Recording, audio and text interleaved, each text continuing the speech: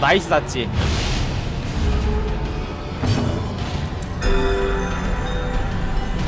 자 2차 면접 들어. 2차 면접 들어간다. 요 2차 통과. 좋아서 3차는 면접 이제 제대로 심층 면접 들어간다. 3차 면접 심층 면접.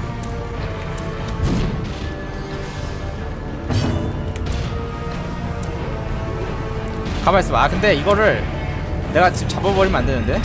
좋았어. 이렇게 앞으로 가서 얘만 피 좀 깎아놓고 3차 심층 면접. 아 안돼. 결근. 아예 결근이 아니라 저기 뭐야 참가를 못했어.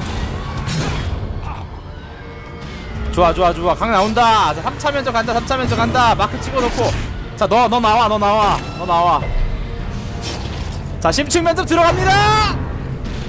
딱! 오 어허 잘 버티는데? 아니야 뭔가 부족해. 너에게 소울이 없어. 우리 회사에 들어오고 싶으면 소울을 보여봐. 소울이 없어. 아얘 다음 턴에 죽겠네 근데.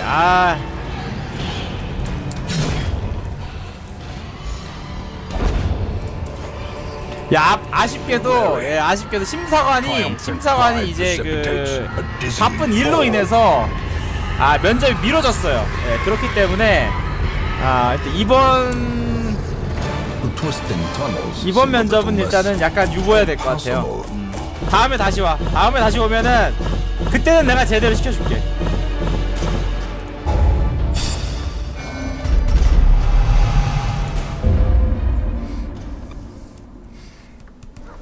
All my life I could feel an insistent gnawing in the back of my mind. 게다가 그런 걸 다 통보하는 선배님이 계십니다, 여러분들. That could be neither numbed nor sated. 아니 러브 인터레스트? 타운 마을에 있을 때 스트레스 해소를 위해서 우리 홍등가밖에 갈 수가 없는 이런 인재를 제가 고용을 할 수가 없잖아요, 그죠? 돈이 너무 많이 들어. 수고했어. 이게 연대 책임이라는 게 있거든. 왜 그런 동료랑 같이 왔어? 어? 그런 동료랑 같이 안 왔으면 내가 살려줬을 거 아니야.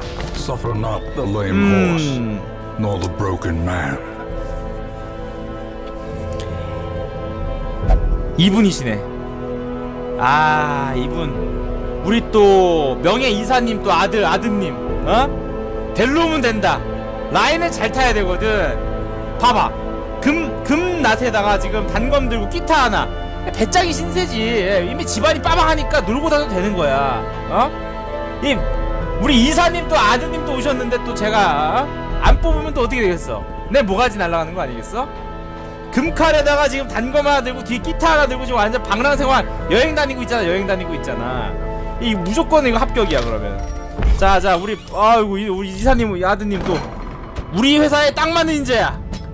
일단은 요거도 치유해드리고 일단 쉬세요. 예, 쉬세요. 이거 저 스트레스 좀 풀어드릴 테니까 좀만 기다리세요. 근데 그러고 보니까 내가 샤코가 이미 있구나. 저기 자네 미안한데 자 퇴직. 잘가. 이게 바로 굴러온 돌이 박힌 돌 빼는 거죠. 예, 굴러온 돌이 박힌 돌이 깔끔하게 이제 버리는 모습이고요. 가차 없죠. 자리 뺏겼어요. 자 다음 인턴들 들어오시게. 크루세이더에다 아이고 이거 뭐야 이거. 이력이 없어. 라인도 없어. 하는 게 없어.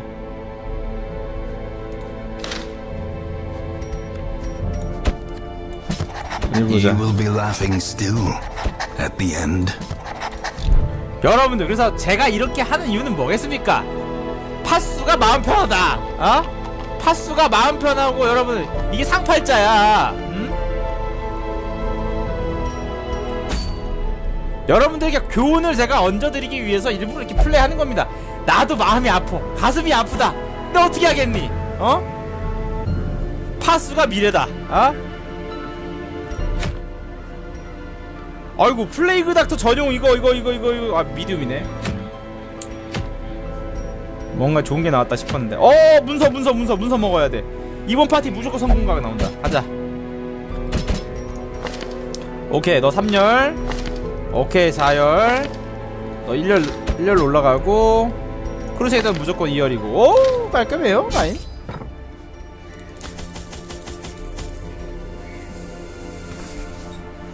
파수가 미래다.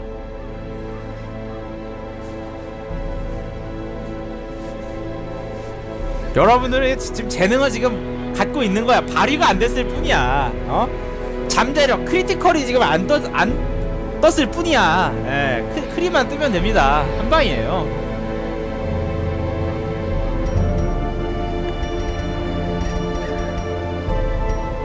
가만히 있어봐. 지금 이게 3렘지대인데 이번 퀘스트 무조건 성공해야 되거든? 삽 하나, 삽둘, 둘둘 할 줄 알았지.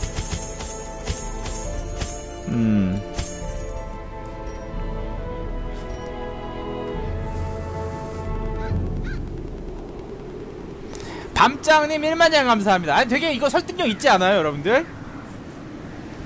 여러분 이런 고통을 받을 필요가 없어요.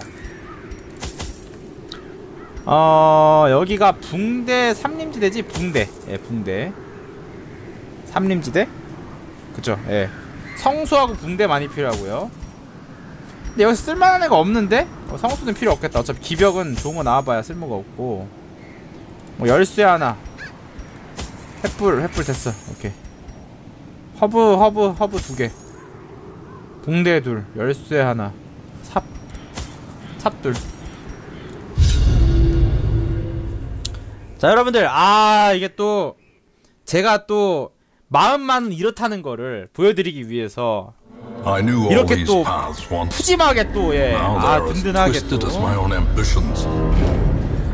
까망님 저거는 핑크 글자 쓰고 싶어요. 아니 매니저가 안 돼있어. 왜? 자 우리 빰짱님 네 매니저 드렸고요. 구라치네. 야 그렇게까지 얘기할 건 아니잖아. 뭐야 뭐야 이거. 이거 붕대였어? 이거 붕대였다고? 이거 붕대였다고 저게? 대체 붕대랑 저 거미줄 쳐져 있는 나무랑 무슨 상관이야? 이런 씨. 와. 방 탐험하는 거죠. 스카우팅 좋아 지금. 기가 막힌 타이밍 스카우팅. 이쪽 먼저 가야겠다. 씨 막혀있어 앞에. 짜증나. 허브. 붕대로 거미줄을 닦는다고? 전혀 설득력이 없어. 빅팀. 스카우팅 좋아. 제발 전투 없어라. 씨 저거 남긴다. 저거 남기고. 잠깐만. 앞에 있는 아이템은 먹어도 되지.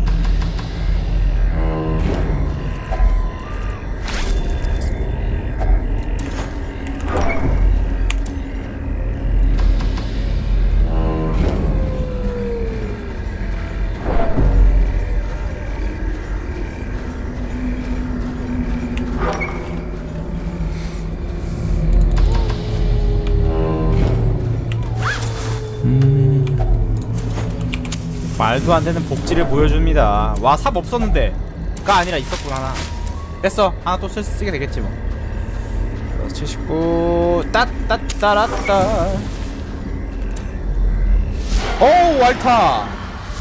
근데 이 알타 근데 지금 얘한테 쓸모없는데. 자 일단 띠리링에서 버프를 걸어줄지, 아니면 하베스트로 수확을 할지, 아니면 솔로로 명중 감소 버프를 걸지. 디버프 레지스트가 뒤에 있는 놈들이 좀 높아요. 그러니까 잘 버프 걸자.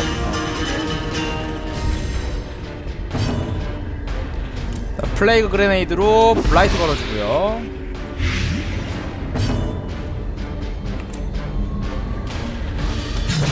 출혈 걸리지? 출혈 저항 20밖에 안되는데 20 뭐야. 밤짜님 1만년 감사합니다. 네, 핑크 글씨 마음껏 쓰세요.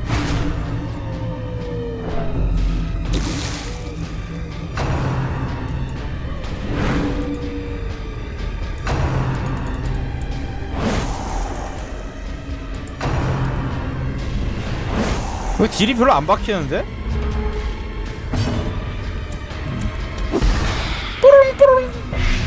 예스 4댐 4댐 8댐 띵띠리 띵띵띵띵.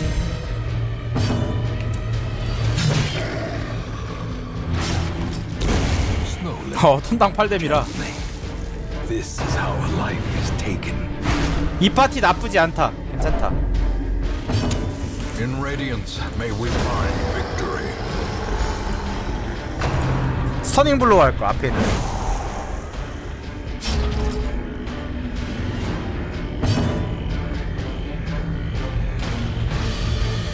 상사 드롤링. 파타. 파타. 에.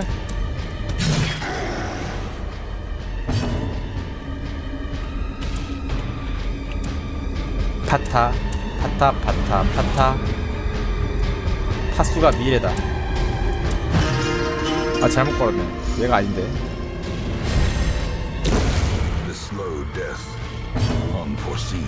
타 타 타.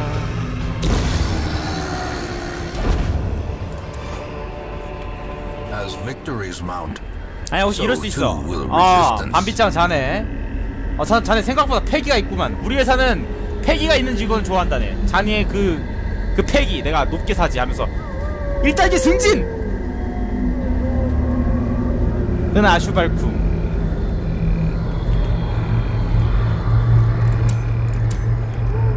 이거 알타가 이거 안 피우면은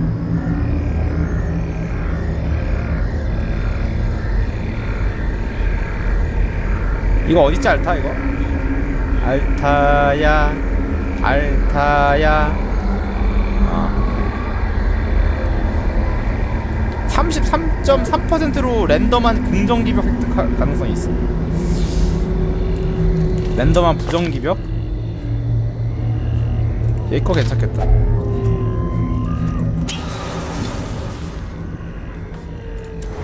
청춘 드라마. 아 진짜 맵 진짜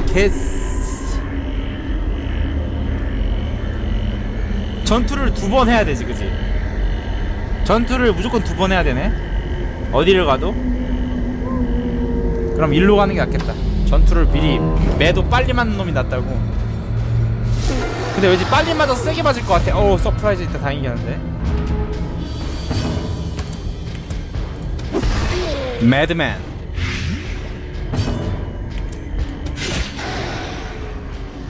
이래서 샤코 버프가 안 좋아요. 걸어도 별로 의미가 없어. 티가 안 나. 건 건지 안 건 건지 이해가 안 돼. 티도 안 나고. 아니 이럴 수가. 연말정산을 피했어. 두루두루두루두루 두루루두루루루루 두루루. 우와. 얘들아 니들 무조건 성공해야 되는 파티야. 보통 파티가 아니라고. 얘들아 아 3등. 근데 몬스터 크리 확률은 왜 안 보여주냐?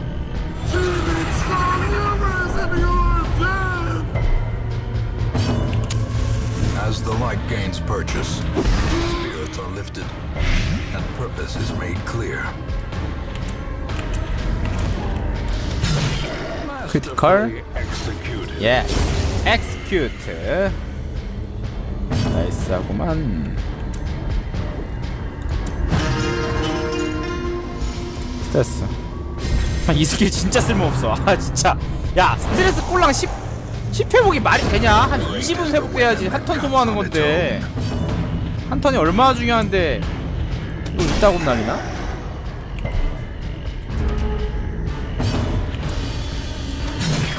뭐야 스턴 저항했어? 스턴 레지가 저거밖에 안 되는데 어떻게 저항해? 아 진짜 뭐 할 게 없어.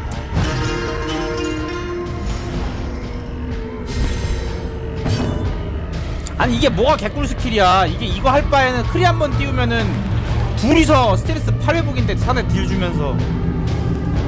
아니 어버이 파티래도 별로 안 좋아 이거. 어버미가 만약에 한 2명 있으면은 아니 그러니까 1명만 있어도 나머지 3명이 다 몰빵 되는데 별로 의미가 없는 것 같아.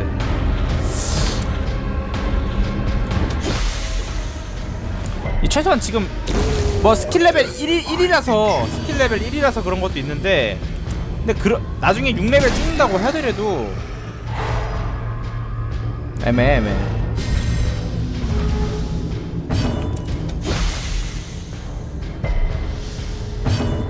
애초에 잘 구성된 파티는요, 크리만 잘 띄워도 스트레스 1이 그걸 다 회복돼요. 이렇게 할 필요가 없어 이거를.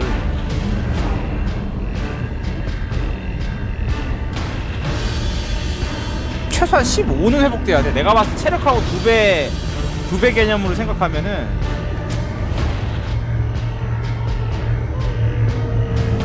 그리고 이거 발라드도 이거 의미 없지 않냐? 스피드 올라간다고 돼 있는데 저거 와도 되게 의미 없을 것 같아. 턴이 빨리 돌아오긴 하겠지만, 상대적으로는 좀 괜찮으려나?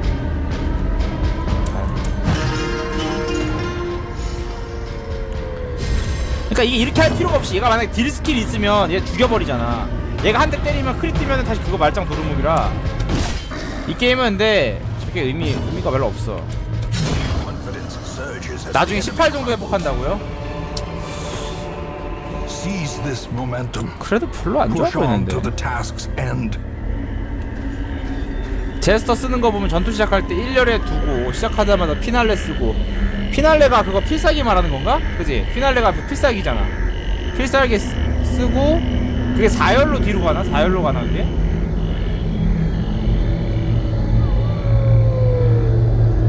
뒤에서 스트레스 1로 쓴다고? 아니 그니까 이게 얘가 해줄 수 있는 역할이 되게 별로 없어서.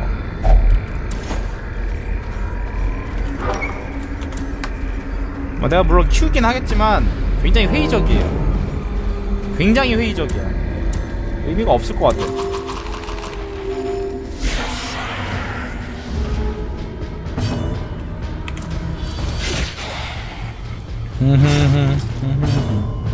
야, 하베스트 이거 수확하는 건 되게 좋아졌네. 괜찮은 것 같아.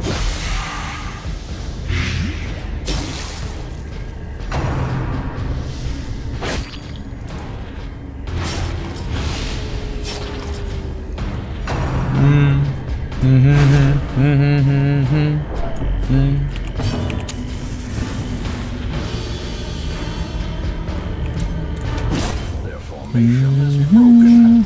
Maintain the offensive.